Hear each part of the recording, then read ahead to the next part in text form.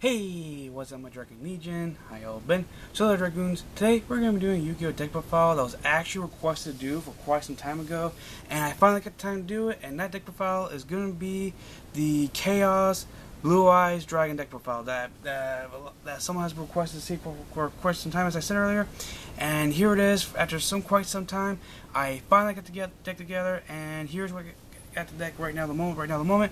Now, I'm not gonna lie, I have not yet test played this deck right here, and there are some things about the deck that I'm not 100% satisfied with yet.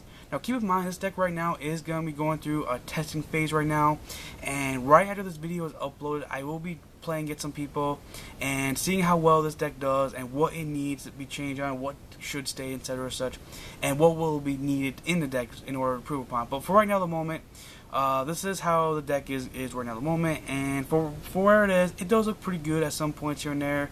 It's got a really good spin-off of here and there, and it's got a little bit of a Chaos Dragon build with a little hint of old school Hopeless Dragon in it, which is actually pretty interesting. Something that we have not seen in a very long time in Yu-Gi-Oh! And here it is right here. So with that being said, let's get right straight to the deck profile right now. Shard Dragoons. Alright. Let's get the vanilla dragons out of the way real quick. Start off with 3 Blue Eyes White Dragons. I wasn't sure if the person wanted 3 or 2 Blue Eyes White Dragons. Most people these days who request deck profiles these days, when it comes to Blue Eyes White Dragon, they normally want to see 3 Blue Eyes White Dragons. So right now, I'm doing 3 right now at the moment.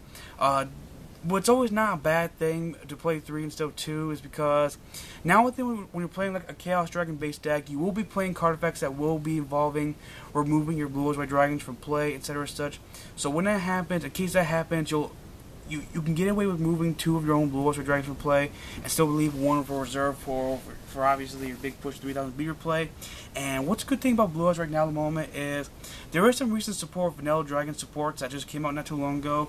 So not only we can use Dark Vanilla Dragon, etc. such to bring them back, we can also use Silver's Cry to bring them back, and of course we can always use the typical tradition of trade in, pitch in, draw 2, cards constants, pitch White Stone, draw 2, and it will always help us out with what we need and get to our key mechanics every now and then. People would like to play 2 for understandable reasons. It's really all based upon player's preference, but if you want to try 3, that's fine. If you want to play just 2, that's fine too. Alright. Next up, 1 Ephemeral Guard, kind of a little backup tuner along with a White Stone Dragon, and it's a Vanilla Dragon 1-star tuner that can be brought back by Silver's Cry. So this gives you access of a quick revival of a Twin Defender in case you need that, and in case you have a way to utilize him for single plays, he's right there as well. So yeah, 1 Ephemeral Guard is pretty good. Next up, we have 2 White Stone Legends. Basic good card for a any Blue Eyes based deck in my opinion. Every time if this card is sent to the graveyard, you get Blue Eyes White Dragon to deck to your hand. So obviously, as we Dragon players mostly know, cards constant him, as I said earlier, cards constant him, draw 2, pitch him, draw 2, his back, get your Blue Eyes, trade in, pitch him, and pitch your Blue Eyes, draw 2 again. So this allows us to get a lot of searching and drawing off every now and then. 3 can be a little bit cloggy depending on what you're trying to do. So 2 is just fine, and 2 is all you really need to get your Blue Eyes placed and go and such. And along with Ephemeral Guard, he also combos off with your Debris Dragon. So if you need like a weird secret play in particular, they're right there for when that occasion happens. All right.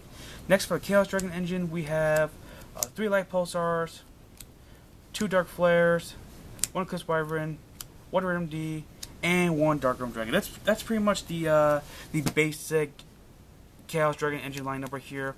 I didn't play any of the Black Dragons or White Dragons in this deck right now at the moment because I kind of feel like this deck right here kind of has a quite bit of high-level monsters as is, and I don't want Ebony Ivory to clog up my hands to where, in case if I don't have anything too much to remove, I don't want to run into a situation where, oh crap, I can't summon this guy and such, and I'm already playing quite a bit of big high-level monsters as if, and I tried to cut down as much as possibly can.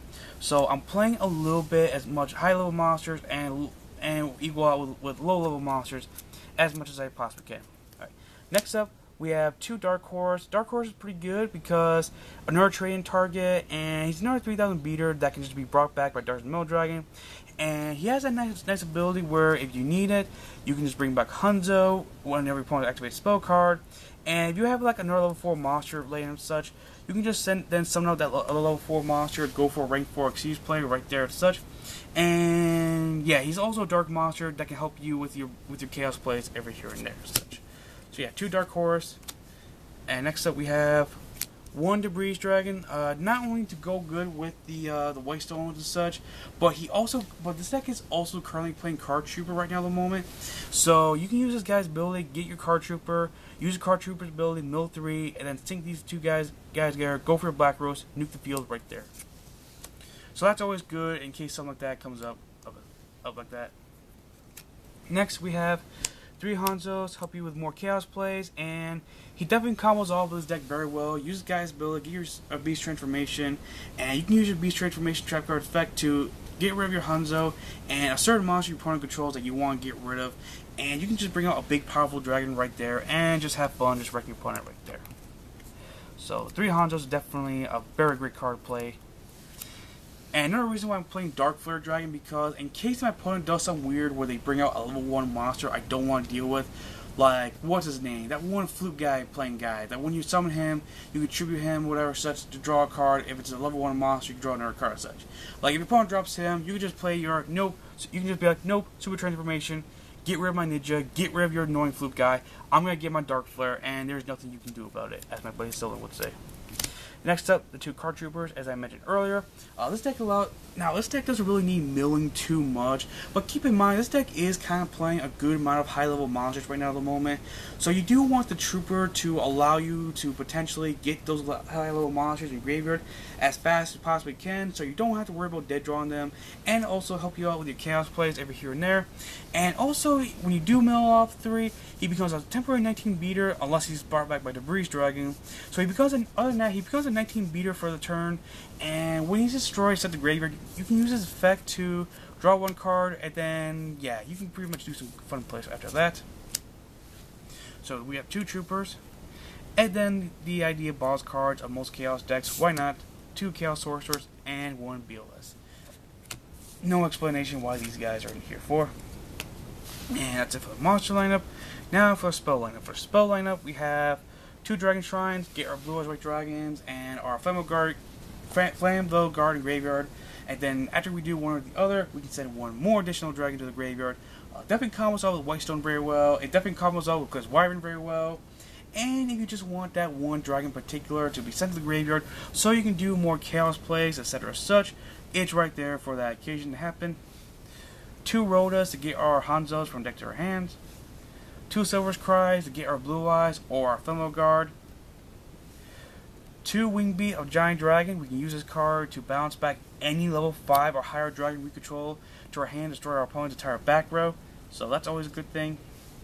1 Raigeki, 2 Cards of Consent, and 2 Trade-ins. And all I'm really playing for traps is the 2 Super Beast transformations for the occasion of this deck, of course. So yeah.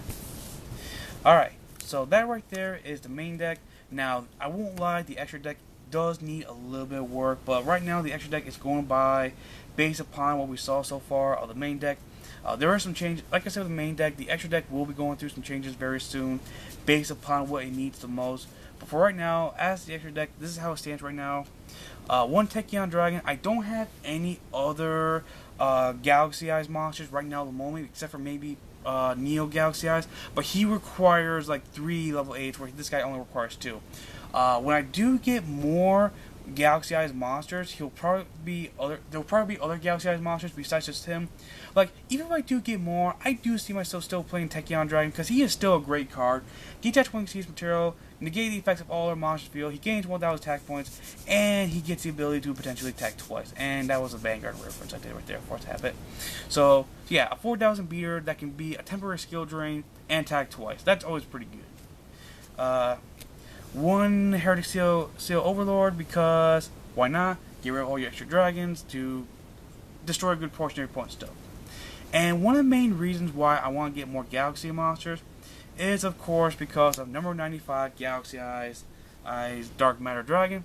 What he does is when he first exceeds some, he does require 3 level 9s, but he has an effect that says he can just be exceed summoned by overlaying him on top of any Galaxy Eyes monster, which conveniently that's what he is. When he's first exceed summoned, you can send 3 dragons with different names for your deck of the graveyard. Then your opponent chooses 3 monsters, and his or her deck to be removed from play. Then once per turn, you can detach Exceed material. He can attack twice. So yeah, a really nice card. And if a Blue Eyes based deck can bring him out, you're gonna have lots of fun doing some weird stuff with him. Next up, we have the One Tomb, because we do have 2 Light Pulsar, so this could be a possibility this would happen. 1 Gaia, 1 Exabeetle, because we are playing Max Light Pulsar, and 2 Chaos Sorcerers. So there is a good possibility we can overlay it to him, and next card I'm about to bring out. So, and when you combo him off with your Light Pulsar Dragon, after you equip him with Light Pulsar Dragon him with his effect, he becomes pretty mean pretty fast. 1 M7, and then for rank 4s, 1 Queen Dragoon, 1 101, 1 Exciton, and then for the few synchros, we have 1 Azurize, 1 Black Rose, 1 Goyo, 1 of this guy, and 1 Amadeus, just because they're there for what they need for. Alright there, Dragoons, that right there was my current Chaos Blue Eyes deck profile right now for the April 1st, 2015 ban list. Now again, I'm not going to lie, this deck does need a little bit more work. However, there is a few cards I am looking for in particular, and once I get my hands on those cards, I'll probably be changing up this deck into a whole lot different way, and it'll probably be like a sort of an odd, weird, Tally Dad almost version build. That's just something I just thought about. I'm not 100% sure it'll work out. It'll probably take some time and some proper test playing within the near future. But for right now, at the moment, the deck does stand how it is standing right now at the moment, and it will go through some necessary changes that it does necessarily need. If Dragoons want to try this deck out, feel free to do so. Please let me know what your Dragoons think about this deck in the comment section down below. And I'll see Dragoons around. Hope your Dragoons enjoy this video. Please leave a like and a favorite if you did. It really helps me out a lot. And follow me on Facebook and Twitter. But subscribe today to become part of the Dragon Legion Alliance. And I'll see you Dragoons another day. Christian Dragoon, signing out. Peace.